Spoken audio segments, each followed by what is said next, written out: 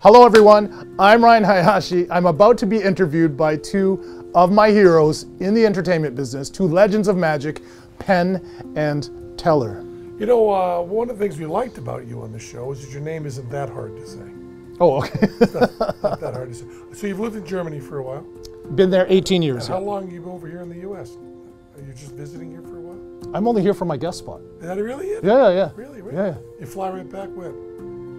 Day after tomorrow. Oh my goodness. No. How much time you Tuesday, spent? yeah. How much time you spent in Vegas? 5 days. 6 days. Living in your life. You've been here much? No. Did you see any other shows while you were here? David Goldrake, because he's a friend of mine. Oh yeah. Hey, we saw that show a while ago. Pretty good. Oh, okay. How'd you cool. like David Goldrake? Good, because he's an old friend of mine from Europe. Good because he's an old friend of mine? In other words, No. fuck you. Outstandingly good, and he happens to be an old friend of mine Just from coincidental. Europe. Yeah. It's coincidental that he's Yeah. an old friend. Yeah. Because clearly you would still like him if he weren't your friend. Yeah, he's not a guy in his 50s trying to be a teeny goth boy in eyeliner. So he's. I did not just say that. We're not going to air that. Yes, we are. Yes, Yeah. sure. Yeah. Now, a man in his 50s. Yep. Okay. Now, how much professional magic do you do? Because you teach English. Yes, this is my hobby, This is your hobby. gentlemen. This is my hobby. You Yes. don't do magic professionally much? No. So good. Now we were told. Now is this true? Johnny and Close told us, I think, about you. Yeah. I'm not sure. We've seen hundreds of people on this show, and it all goes away. It's all a blur. Right. Yeah. But they said that you sent in a video, Yeah. and that was okay. They thought it was all right. You touched on this, and then I came in and it looked completely different. Yeah. Here's the real story behind that. And Yeah. they said a zillion times better. Is that true? It is true. Okay, let's hear about it. Yes, the real story behind that is they asked me to be on the show and they said, we want this, sending me back my own link. It was a crappy link.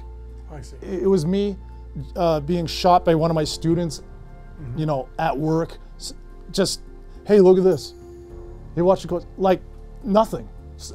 Some student happened to have an iPhone, just me on, not really in performance mode.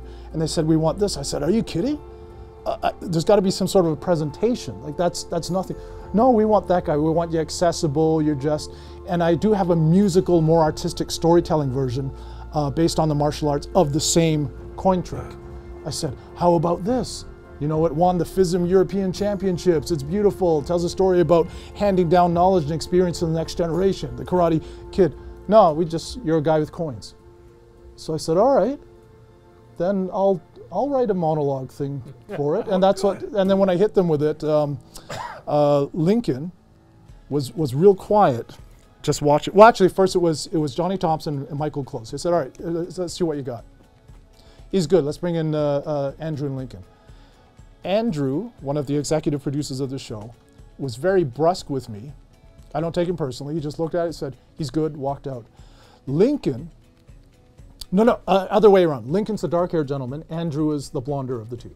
Is that right? Nope, backwards. Backwards. The blonder one of the two, Lincoln, did this, lowered his hand, and was in tears. There you go. And said that is some of the most hilarious presentation I've seen in a long time. So then I took that as a sign I was on the right track. Yeah. So you did kind of create it after you were booked. Yeah. Part of it is kind of true. It was just for Penn and Teller Fool Us. Right. Well, yeah. It was so beautiful and so funny, and then coupled with we know that the basic rule of comedy magic, and it's very rarely broken, is that a comedy magician is not funny and doesn't do good magic, and they put it together and call themselves a comedy magician. Then there are a few who actually do good magic and are also funny. There's Matt King, there's Piff the Magic Dragon, there's you, and I'm sure there are others. But it's a hard thing to do. Yeah. To be really funny and also have all the moves that clean and good. So if people love you, they don't get to see you professionally anywhere? I'll have to find some place to perform. Yeah, you should. Yeah. And you do a lot of magic for your students? Yeah. Yeah, just showing off. Now, what do you do besides coins? You do other stuff? I do a lot of other stuff. Well, actually, what is it? So in 2 weeks, I'll be doing a week at the Magic Castle And literally the day after, I'll be staying in LA to shoot my next American television appearance performing magic. On what? I'm not allowed to say yet. Is that true? Yeah. It's a secret? At the moment, yeah. Good. Well, So the it'll be viewers nice will to see you. get more magic coming see from at Hayashi. at the Trump re-election rally, which he'll announce later. Yes. But I mean, what other stuff do? You do cards? Is it all Cards, coins, and I do this samurai sword act, cutting up vegetables held between my assistant's teeth, strapped to his head like an Indian feather in his hands, blindfolded. Really? Yeah. So you do samurai sword stuff, or is it just a? That's my other passion. When I was age 12, I decided I wanted to do magic in the martial arts for the rest of my life. But just to go back a topic. So you do martial arts? Yes. Okay. Yeah. But taking the coin matrix and writing the script around it felt a lot like what the two of you gentlemen did with the Dracula act. Yeah, good. I mean, taking that routine, which obviously I know, and when you started it, I thought, well, this is okay. This is going to be not their strongest material, but it just it had me giggling my ass off. We weren't friends of yours. You didn't say right away, that's good. Yeah. You had to know us first. Yeah. That's cool. I'm glad you did that.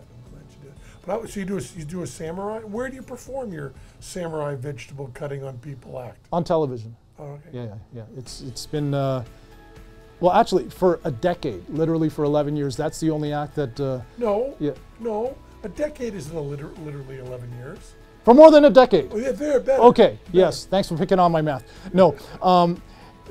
Obviously, not compared to you guys. Not a huge amount of television. Everything's relative. But you guys knowing television, you'll know how this is kind of a huge amount for a hobby guy, an individual.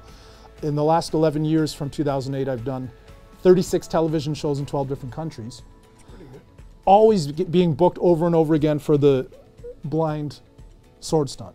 Now, are you able to point like that, or do you always have to do this? You always do that when you hold your hands out? Always? You don't? Yeah. You ever just go like It this? looks prettier on camera. Okay. Yeah. So just do this? Yeah. Just what? Do this? Just do. Just do it. Good. Nice. It's not always the claw. The craw. It's not the claw. That's Not the the claw, that's the the Hayashi. claw. That's the Hayashi telegenic hands. okay. Yeah. Do you remember? It was so perfect.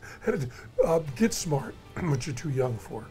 There was a show on television with Don Adams playing a secret agent. I don't even know who Don Adams is. Okay. I was born in You '73. ever heard of Mel Brooks? Mel Brooks. Spaceballs. Okay. Okay. They had a comedy show that was on TV. There was a spoof of James Bond. And in the spoof of James Bond, there was a character, an Asian character. Oh, no. And they had this racist thing that I just set you up for, where he said, I am the craw. And he said, you're the craw? He said, not the craw, the craw. And they said, the craw? And he said, not the craw, the craw. So I said, you have your claw. And I thought you would go, not the craw, the craw. I'm the craw. The craw, exactly. If I had You're the known your craw? reference, if I had known your You're racist the reference, craw? maybe I could have and what you talk about. You're the craw, not the craw, the craw. So that's how far we've That's come. like 70s Benny Hill, which is the oldest stuff I remember. Like, oh, he did, yellow face. Look at all the people. They are all crapping.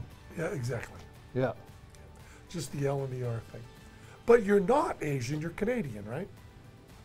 I'm still from the Asian genetic pool and ancient bloodlines. Canadian. Yeah. You're just a Canadian guy. You're more likely to say oot than you are Yeah. craw. Yes, I'm Canadian. Yeah. A boot those L's and R's. Sorry, it's a boot those L's and R's. Yeah. Yeah. So I think it'd be better if we trash Canadians than Asians. Okay, let's trash So many Canadians. fewer of them. So many fewer. Yeah, but at least we Canadians are funny. Yeah, that's right. If you look at the history of comedy. It really Yeah, is. yeah, Neil yeah. Young, Joni Mitchell, you're there. Do you have any wisdom you'd like to impart on me?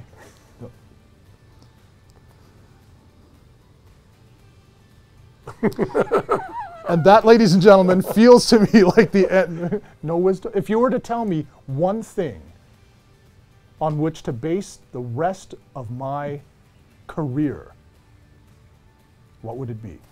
Avarice. Thank you, ladies and gentlemen. That is the crawl. Yes, that was his word of wisdom. I'm Ryan Hayashi, and this has been a fun interview. Thank you very much.